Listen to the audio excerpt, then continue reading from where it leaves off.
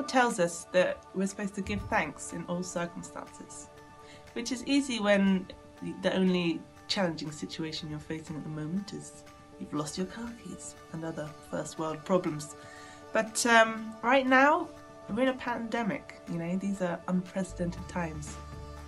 As the prophet once said, "It's life, Jim, but not as we know it." And, this could be the first time in your life that your life just is totally out of your control.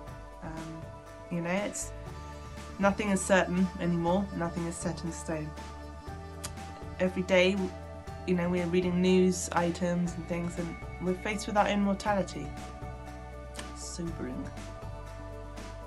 But even through all of this, you can still give thanks.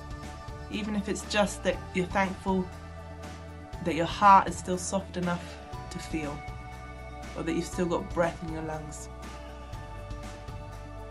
This is the day that the Lord has made, and we can rejoice and be glad in it.